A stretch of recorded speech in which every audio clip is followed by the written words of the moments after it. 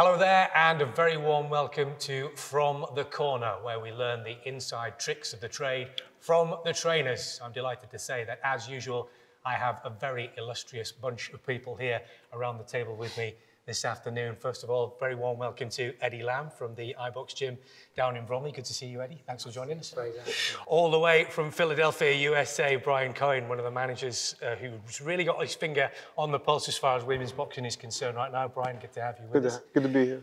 Sean Hagan, of course, who is looking after, well, of course, Josh Warrington and Maxie Hughes this weekend. You've come a long, long way as well, haven't you, from just down the road? Yeah, about 5 minutes away. Yeah, Thanks for joining us, Sean. And nice and handy. He still looks $1 million. Anthony Crolla, my old friend, former world champion, of course, but now very much a trainer in his own right. Good to have you with us, Thanks Anthony. for having us, mate. Good to be with you. I'll start with you. I mean, the transition from fighter to trainer, was it always a fairly simple transition for you? Was it one that always was in the back of your mind? I wouldn't say it was simple, but it was something that was always in the back of my mind. I think even when I was a professional, I was fighting in world title fights, I was still helping out with the amateur kids and stuff like that. But the plan was always to just stay with the amateurs for a bit, and in time maybe dabble in professionals. Obviously, I helped Joe out and stuff like that. But like that was the plan. And then I ended up helping one lad out, and then I think I just said off there. Now I didn't plan on having any. Now I've got 7 now thinking about it. And I'm in, and yeah, I'm not getting out anytime soon. It's one of those things. Once you're in, it's like the old saying of the Godfather in. They try and pull me back in time and time again. Eddie, for you, you had an amateur career as a fighter, didn't you? But you made the decision that turning pro wasn't for you. Yeah, I had 56 amateur fights, all senior fights, but I started a little bit late. I started 15 and never had my first fight till I was 17, so I was chucked in right at the deep end. But yeah, I've always stuck. After I finished, I've always stayed in boxing, helping out amateur clubs here and there. And I've been with Al Smith now down at the iBox for 12 years. You said that as far as an amateur is concerned, you took a few too many shots. Is that right? Yeah, I'm glad I didn't turn pro. My coach never wanted me to turn pro, and I always wondered why. But looking back now, he just wanted. Looking after my welfare. Brian, as far as you're concerned, you did have a pretty good pro career, didn't you? I did. I was 15-2 with 14 knockouts. I didn't reach your heights, but I had a WBC Continental belt at 175, believe it or not. And wow. I know. Yeah. I'm 5 foot nothing, so it was rough fighting the big guys, but yeah. And as far as moving on from there, you've been a cut man, you've been a trainer, you've been a promoter, a manager, you've done the whole lot. Jack of all trades, master of none. But yeah. It was boxing was always in my family. My father managed fighters, he had a gym, so I was always around boxing, and it's kind of all I know. Sean, a little bit different as far as your sort of training career is concerned. You have a little bit of a background in the amateurs, but it was largely sort of built around what Josh was doing as a kid, wasn't it? Yeah, it was really. It was more of, I dabbled here and there, decided I wasn't good enough. Didn't like the idea of getting filled in on a regular basis. So I thought I'll jump on the training side of things. So we've jumped on the training side of things, and we've grown together with that. And again, you can't help getting sucked in, can you, with boxing? So how did you learn then? I mean, obviously, people like Anthony and people like Brian and Eddie, you guys have been regularly around established professional coaches, but if you're sort of maybe seeing a few people here and there on the amateur scene, how do you actually go about learning the trade? Well, I mean, to be honest with you, same as anything else, we all start somewhere. Even your world champion fighters start as amateurs. And I don't think that's any different for a coach, really. I think what is different is how much you're willing to put into it, how much you're willing to take other people's advice, and how much you're willing to do your research. Everybody gets good at what they do by research and development, don't they? Being around people with more experience, never being scared to pick the phone up and ask for advice, and study other trainers. So I think that's where I've got my little bit from. Apart from that, I was a doorman, and wanted to learn very quickly how to get chinned every Friday and Saturday night. And we work in middle of Leeds, or we used to do. So that's my experience. That was my bit of input there with boxing. Is that where you developed the fight or flight response? Well, I'm not built for running. I'm not built for running, but I can move from waist and I can move my head. So yeah, it was more of no big massive experience there. But you grow, don't you? I mean, you would say now Josh is into his 13th year. I started a little bit earlier than Josh with amateurs and just progressed, you know, put my research in, listen to advice of other people, more experience than myself. And there we are, with Maxie Hughes, Josh, Reece Small coming through, and a couple of other young prospects. So yeah, that was my introduction to boxing. Brian, what about you? Where did the transition come as far as you were concerned? So when I was a kid, my father had a boxing gym. So I always used to just sit around in the gym, and I used to listen to a lot of the older trainers. You know, Philadelphia is an interesting town. It's a fighting town, you know, especially back in more or less the 80s and 90s. And then I just always remember I was a little kid, and I had a little bike with no pedals on it. And I remember sitting on the fighters' feet so they could do sit-ups. I mean, I was just always in boxing. So when I knew I was about to retire, which was when my daughter was going to be born, because I was the guy that had to be in the gym 6-7 days a week. I had to be. Otherwise, psychologically, I wasn't doing enough. You know, and as a fighter, if you're not there psychologically, if you don't think you're doing enough, it's gonna mentally, oh, I should have ran that extra mile. I should have been in the gym that extra day. I just transitioned right into training and managing. As soon as I think my daughter's mother got pregnant, to be honest with you.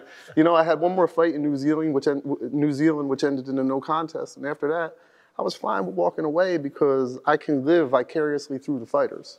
Winning titles through them, I know I had something to do with that, in be it managing or training. So I'm very content where I'm at.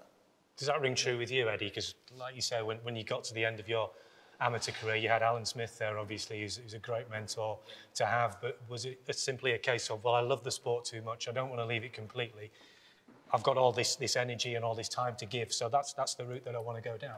Yeah, I used to run like little keep fit, do like box exercise sessions, and then I helped open up an amateur boxing club, and I just dabbled in it.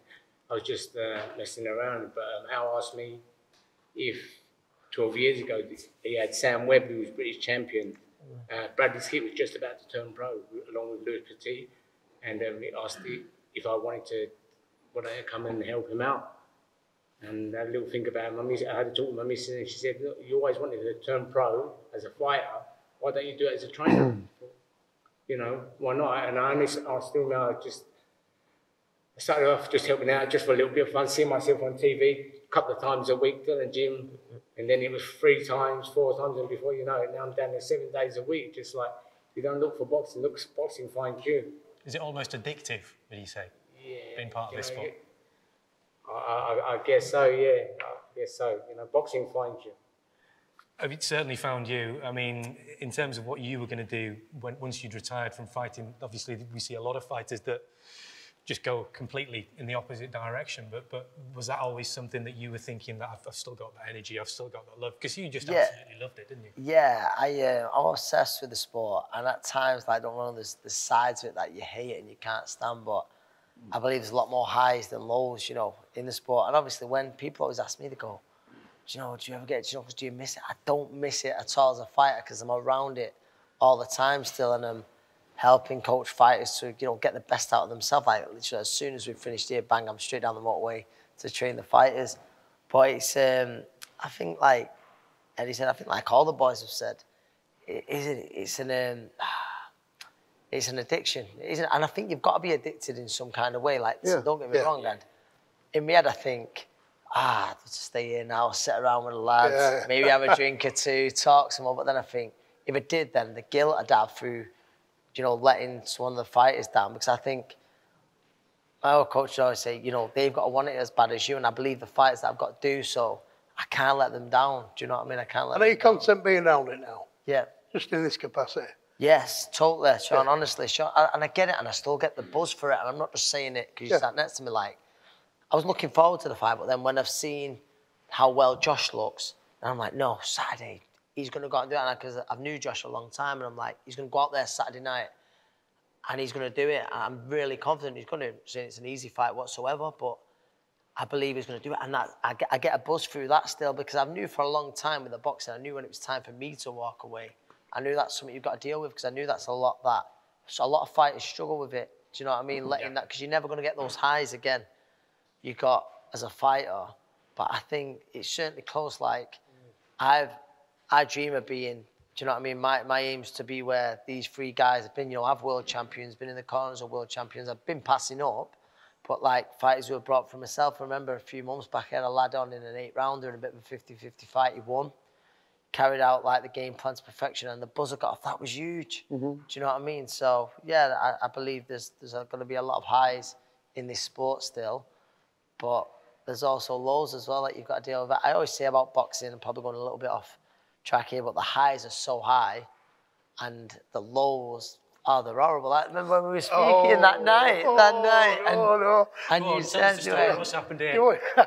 I will tell you the story. I'm sure Joe won't mind, will he? Joe won't mind. I appreciate it. Joe, if you're watching, we're sorry in advance. You know what? A lot of people knock Joe, but I've got to be honest and say I don't mind him. I find him quite funny. And don't forget, I'm sat here, a relative novice in trainers' terms, if you like, and I'll pick everybody's brains. And I've learnt little bits going down to Joe's there. I always come away with something. Whoever gym I find myself in, I always come away with a little bit of something and I put it away for later, you know. Now, as Anthony was saying there, the eyes, can't beat it, can you? It's like a drug. Yeah, no, totally. At the lows, I've had one bad night at work, and you know which night I'm going to refer to. Yeah. So, what I'll say is this, I mean, it was Reece Small and Josh. Reece in a British title, Josh in his world title fight. Both on the same night. My worst nightmare. Reece Small goes down at 4th, gets stopped in 9th. Josh goes down at 4th, gets stopped in 9th. And it was like I come down from drugs and drink. It was like, oh, no, what do I do here, what do I do? I'm sat home day after with my head in my hands, oh my God. And my phone went, and I answered my phone, hello. And it was Joe Gallagher. And Joe can be quite animated, can't he, at times? He can get a little bit excited. Now, do you know something? As low as I was feeling, listen, don't worry about it, because one minute you get flavour at month, you top up world, you're best in it world. Next day, you haven't lost, you're a wanker. And it was going on and on and on, and I kept thinking, he's right. And I wanted to put phone down because I didn't want to speak to anybody. Anybody at all, not even my mother, I know. And I couldn't put phone down, I was listening to him, and what he was saying made sense. You know what I mean? And I just thought, you know what, you're right. And I finished up when I finally did. He says, anyway, mate, when he'd finished, this big long, you know, give me a list of emotions that I was going through, and he was dead right. So I know he's experienced that. But I came off at phone knowing that, you know what, he's 100% right there. And I think that stopped me going into a depression for the next 2 weeks or something, you know what I mean? And I put phone down, I finished up laughing. And next time I saw Anthony, we were still laughing about it, and I said, do you know what, Joe rang me. Joe rang me, bless him, I said, and I told Anthony what he'd said, and I went through the entire thing. I won't say it all on here now, because it's a little bit, but we couldn't stop laughing. I'm still laughing about it today. Do you know what I mean? But he was dead right, he was dead right, everything he said was right. I thought, yeah, he says, you'll go through, oh my God, how did that happen? Then it'll be, oh no, that's it, what am I going to do? Careers, or am I good enough to train? And he basically said, fuck all them, don't worry about them. He said, because you'll come again and you'll this and other. And he was dead right. He was dead right, so you know. Does that ring true with you, Brian? Have you had times where you saw Brian, I saw Brian's eyes there as we were speaking. Have you had times where you thought, what the hell am I doing? Oh, man, goodness gracious. I remember being in China, and it was the worst trip I've ever had in my life in China. My fighter won, it was just the entire trip was terrible. But to your point, like when your fighters lose, you lose. Yeah, you know, when the fighters win, you win. You know, again, like I was saying, you live vicariously through the fighter. So if you see your fighter get knocked out, shit, you know what I mean? Like it hurts. Yeah. You know, it really hurts because they have a kid at home, a wife, a mother, whatever. Right. So you always think of that. I'm not like one of these guys that would just throw fighters in for the payday. I can't do that. You know what I mean? Especially, I manage a lot of females. You know what I mean? So I'm a little bit more hypersensitive to the females just because they could be a mother. They're obviously a daughter to somebody. So, yeah, to your point, what you're saying, man, when they lose and it's a bad loss, it hurts. It really hurts bad. Yeah. Peaks and valleys. Yeah.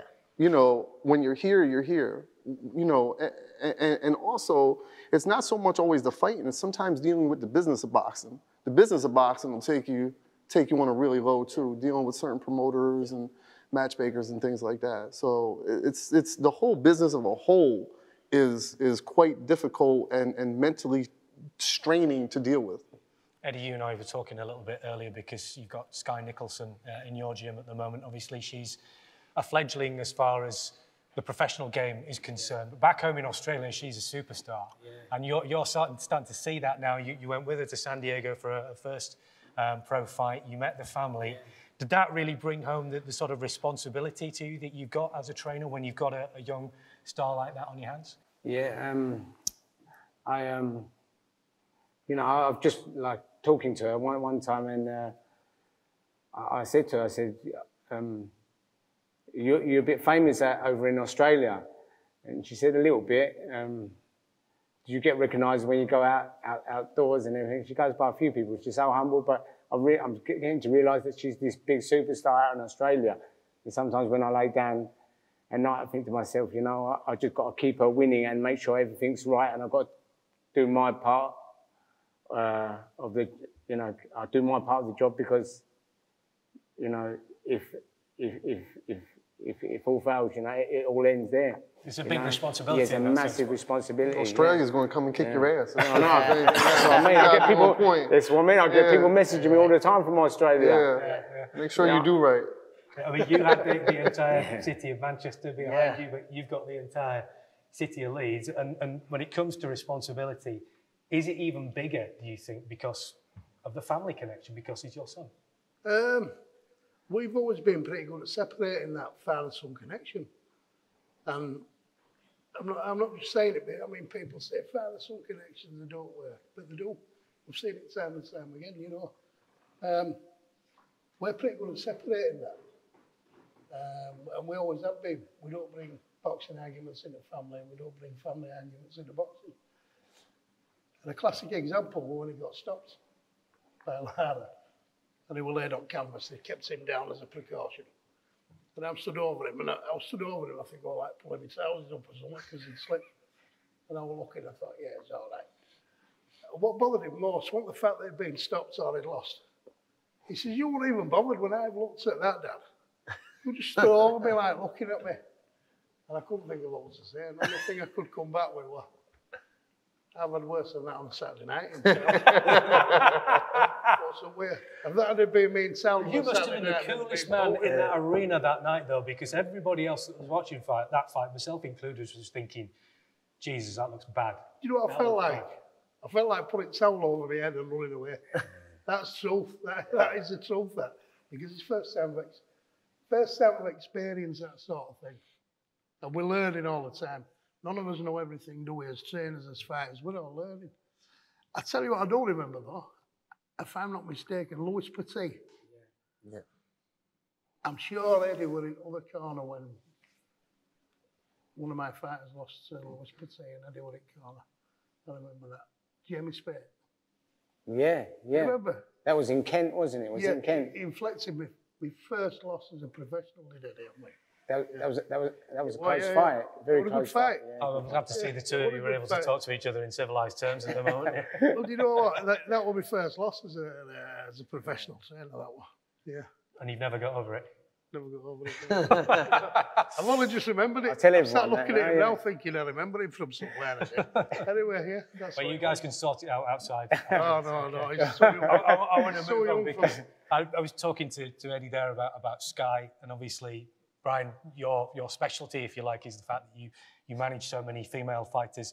Just tell us a little bit from your perspective about the explosion of women's boxing at the moment and just how it really has become such a phenomenon over the last 3 or 4 years. Yeah, it's amazing. So I started managing females when, like 13 years ago, before it was like the cool thing to do. You know, before every promoter, you know, wanted females on their card and stuff like that. So I've been in the struggle. Your job must have got a lot easier recently. Recently, yeah. I mean, thank God. And listen, this is not because I'm a Matchroom and this, but Eddie really, really helped women's boxing. Yeah. In the States, it was Lou DiBella. Yeah. Over here, it was definitely Eddie Hearn who brought women's boxing to a forefront. But, and I remember, 13 years ago, title fights, WBC title fights for $3,000. That's what they had to fight for. And you couldn't negotiate up, otherwise you're like, we don't need them on the card. Yeah. You know, so, compared to now where they're fighting for hundreds of thousands of dollars. And look, now you have Katie Taylor and Amanda Serrano headlined in Madison Square Garden. It's the biggest fight in boxing, not just... Did you ever think we would ever see a fight like that in an arena like that at this time? No, and you have to credit Eddie Hearn for that. You have to, and that's not me kissing his ass or anything like that, because you can go back to YouTube and see me and him had beef a few years ago. I remember when you came over with Christina Linadati against Katie Taylor. Yeah. There was a bit of beef going on there. There was a little bit of beef. We grilled it and ate it. We're good now. We don't have no more beef. So, but no, you have to credit him, because like, who would have thought? You have 2 females headlining Madison Square Garden, the most famous arena in the world, And, again, credit to him. But the explosion of women's boxing, again, you got to, in the States, you credit Lou DiBella. Here, you definitely credit Eddie Hearn. And it's unbelievable the way that the sport has evolved, actually, and it's more mainstream. And you don't say, oh, it's a female boxing card. They're boxers fighting on the card. So every card now, almost every card now has a female fighter on it. So it's just become the norm, hasn't it? Yeah, absolutely. What do you think it's down to in terms of changing people's attitudes, particularly fans' attitudes? Because obviously, in the old days, there were a lot of cavemen around who just didn't want to get involved at all. Well, 100%. Now it's completely changed. There's still little pockets here and there, but again, I go back 13 years ago, and the promoters would literally call you and tell you, listen, I want a female fighting on the card, but you can't look like a 13-year-old boy. And that's what they would tell you. But now it's all about marketability. Yeah. These females, once you get them in the gym, and you could probably attest to this, once you get them in the gym, they work harder than guys. I mean, I took Ebony Bridges to New York, and she was training for the Shannon Courtney fight. She did 21 rounds straight.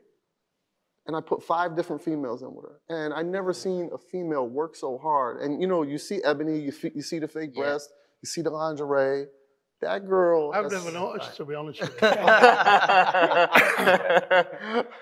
We'll have a couple drinks before the weigh-in. So, but that girl has sacrificed more than I've ever seen a male fighter sacrifice. So, once you see these females work... Do you feel in that sense, though, that in some cases, because of that, a lot of the women are having to work harder to get the titles, to get the recognition, to get the money that they feel they deserve, because it is still such a male-dominated world?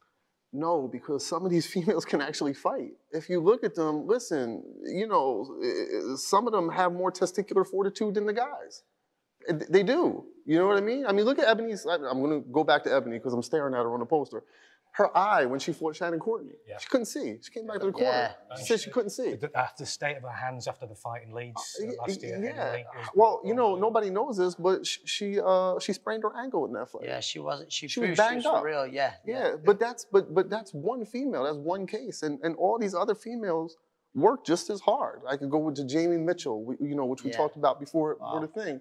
The rough lives they have. All these females have a story, and that's kind of like what attracts me to the female game, because either they can fight really good, they're marketable, or they have a story. Yeah. And that's why I kind of that's why I have 23 females. I manage 23 females. I think a huge part of how the the pandemic wasn't a great thing for anything other than a few things. And I think one thing that, massively benefited through the pandemic was women's boxing. And again, it's not just me bigging Eddie Hearn up, but the fight camps, the fight camp cards, it'd have women's, and they delivered. Do you know what I mean? You look, Sasha Jonas, Terry Harper, was one that really stood out. He was nominated for Fight of the Year, but every show had a women's fight on that delivered. And I believe that was where people was like, at first it was like, hey, did you see that women's fight last night? And then it become almost weekly, every other week, and then it's just now become normal, it's just become accepted. I mean, did you ever find yourself when women's boxing first kind of came on scene and introduced? if you sat at home watching it, you'd go put kettle on. You'd, And you I've been it guilty of that, serious. and you wouldn't take it serious. Now, I find myself saying, It's going to be a Kate good Taylor's on fight. tonight, Yes. I want to get home and watch it. Yeah. Ebony Bridges, I'm going to go watch it. And You don't get a so boring tell fight, you then. how- What makes it No, guaranteed and a good now- fight? Yeah. Now, they're not there just to make numbers up like No you say. way. And I think it's been a collective thing with promoters, trainers, and the fighters themselves, all making it serious. And like you've said there about putting ourselves out there, some of these fighters are fantastic, aren't they? So, yeah. You know, so I'm one now that it's completely changed my opinion. Ebony My Bridges opinion, obviously fighting completely for a world changed. title this weekend. Yeah. Very best of luck to her, and Sky obviously Yeah. her second pro fight. Moving it forward onto this weekend and Josh's rematch with Kiko Martinez. I'm interested in rematches as a phenomena in the sense that obviously a long time has passed. It's been 5 years since the first fight, and the two of them have gone in very different sorts of directions. But when you have a rematch and it's someone that you've got a good idea in terms of you know what to expect, and we always know what to expect from Kiko. Yeah. How differently do you prefer to prepare? How differently can you prepare in order to try and come up with a different kind of a game plan? Or do you think, right, well, the same game plan worked last time, let's do it again? What's different about a rematch? To be honest with you, I think with a rematch, what it does, it makes you look even deeper into yourself and to your opponent. First time round, we had a bit of an issue with his lead hand where he broke in at the end of the second or beginning of the third round. Essentially turned us into a one-handed fighter. He was still throwing it, but he couldn't throw it with any sort of venom, you know. No excuses, because we won that fight. We don't need to make excuses. I think this time round, initially, I'll go back there. Everybody said that we were fighting a washed-up Kiko Martinez, and I said, no, we're not. That's because it's the first time he's not been given short notice. It's the first time he's not going to have to boil down in weight. He had something like a 12, 13-week camp, and he had a week's holiday in between. And he went out at featherweight. And he was absolutely relentless with Kiko. He kept coming and coming and coming. And we know that's what he's going to do. There's no Kiko Martinez can't box any other way. You'll never see Kiko boxing on back foot. Yeah. You'll never see him standing up and giving you shoulder rolls or backing into a corner fighting. You know what you're going to get with Kiko, and that's going to be smack. He's going to be there in your face. How we handle it's another matter. Whether we hold his ground and we go with him, we don't know. Whether we box him at range, we don't use the plan away. Well, listen, you know and I know, we can all go on about game plans and everything else. If they knew our game plan and we knew their game plan, being able to carry it out, something like that.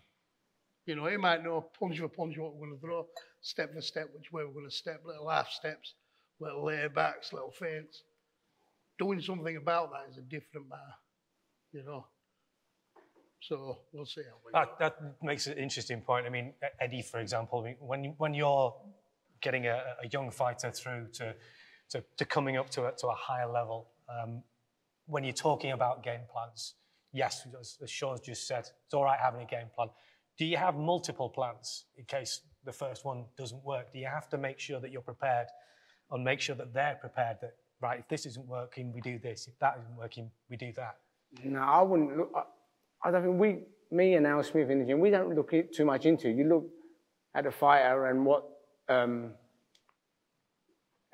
just the basic things they're doing, right? Like they might be falling in after they throw a shot, just simple things. But the fighter should be able to adapt themselves, I think. And I like to work it out for what I do. I like to try and work it out on the night because, like, you can prepare for something, and when they come in, they're completely different. Like you watch them and they go on the back foot, and you think he's going to go on the back foot, and then as you go in there, all they do is push you back. We've had that before. I do have a bit of a safety net now. I always have something alternative to bring.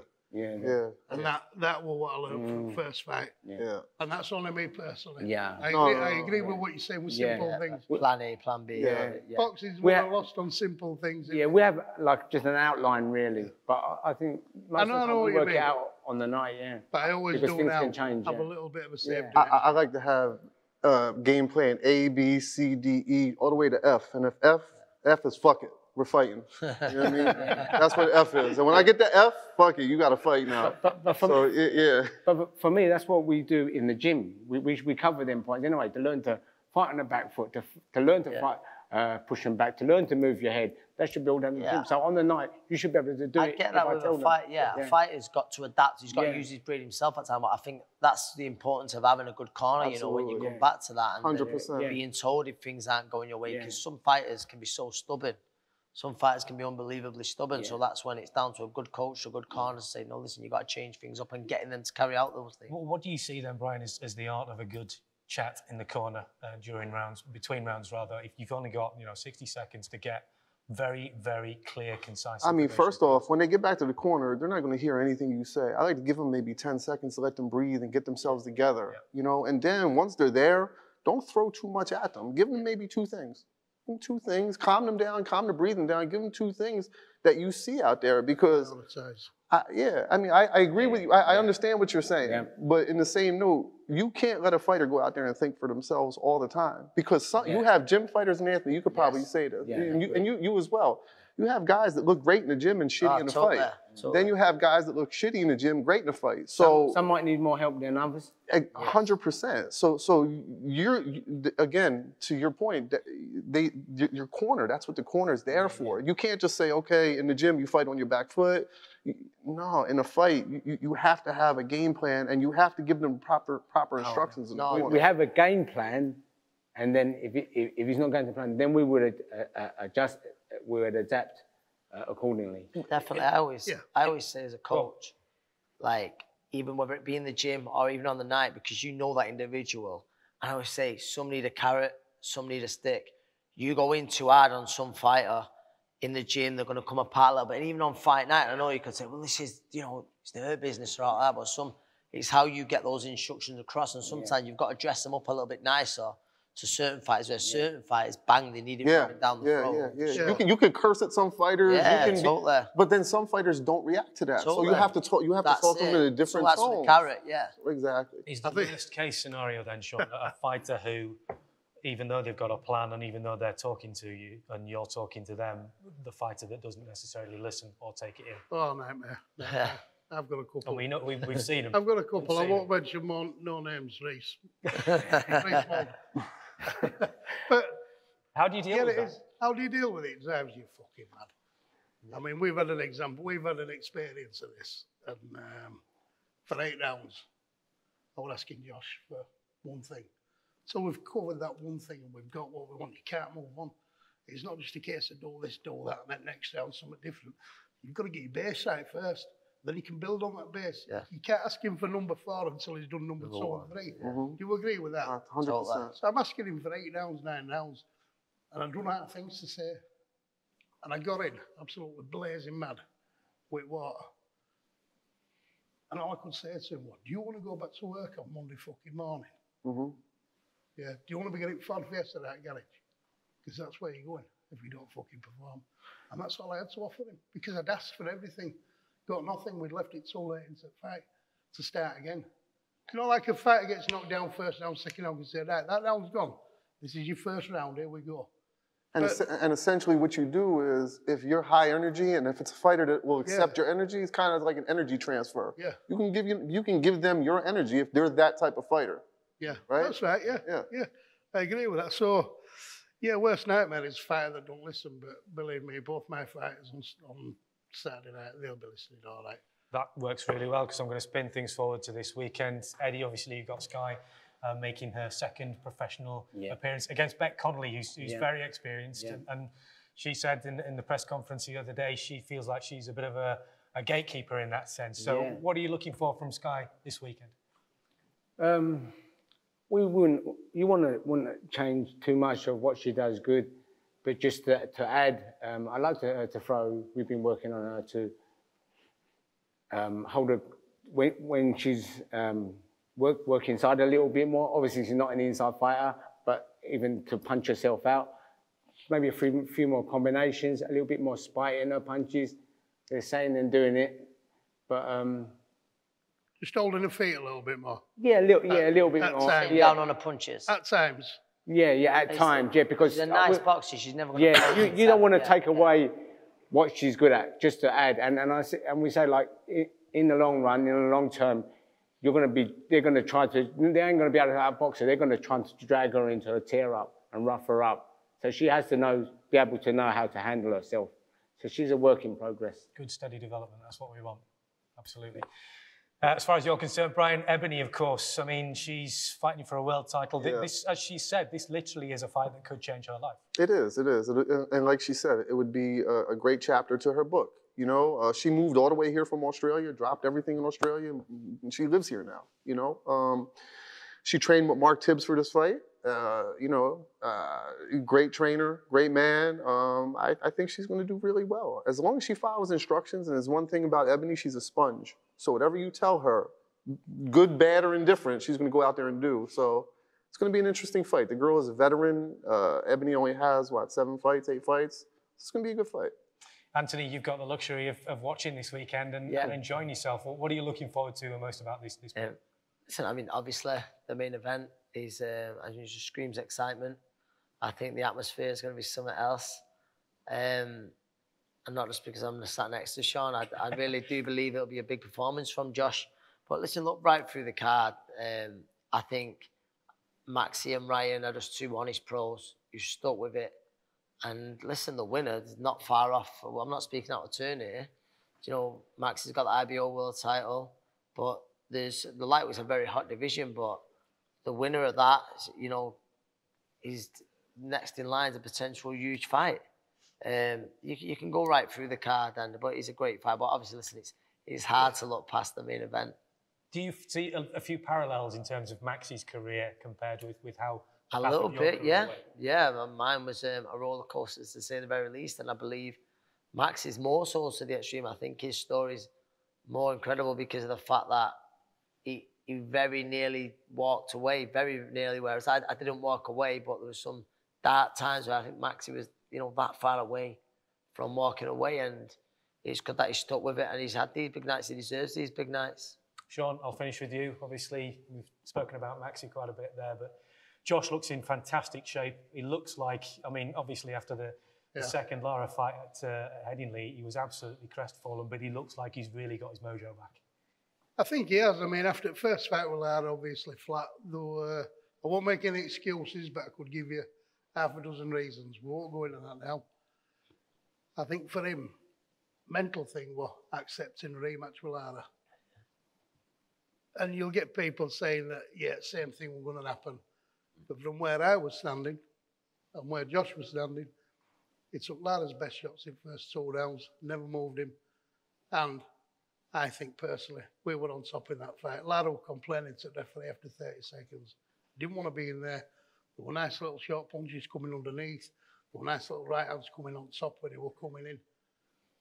And for me, if the fight hadn't been stopped with that cut, we'd have answered all his questions, yeah. I think Saturday night, this is going to be like 10 o'clock back to when we boxed Lee Selby, Carlframpton. And I'm predicting a 2-0 win, to be honest with you. Maxi Hulls and Josh will go for a 2-0 win. We wish you the very best. Is it all right? Absolutely. Yeah. Guys, it's been absolutely fascinating talking to you. Thank you so much indeed for speaking to us. Thanks very much, Eddie. Thank you, Brian. Thanks so much, Anthony. And thank you very much, Sean. And very, very, very best of luck. All you want to say. Thank you very much. Guys, thanks for joining us. It's been fascinating. We hope you've enjoyed it. Thanks for joining us here on From the Corner. We'll see you again next time.